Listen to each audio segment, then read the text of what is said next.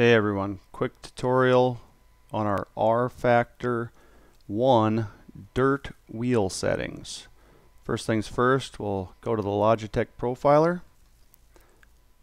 open it up, click Options, Global Device Settings, click Defaults, grab this steering wheel settings degrees of rotation slider and slide it up to 341 degrees.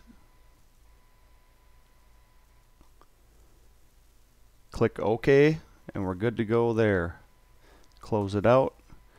Open rFactor 1.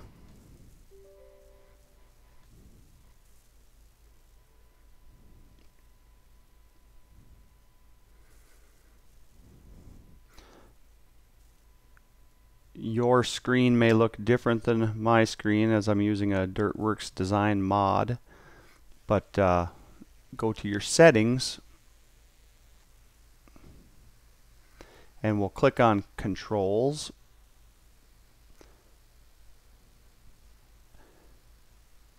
and we'll go down to our rates here.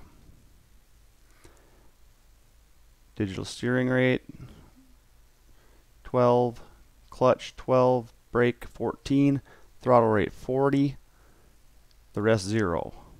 50% on controller 1 sensitivity, 50% on controller 2 sensitivity, and my force feedback type wheel, force feedback effects low, force feedback strength -100, and so on here. I find these settings to be very good for rFactor 1 dirt mods. With that being said, I use the Logitech G27, and this video is intended for that purpose. Thanks for watching.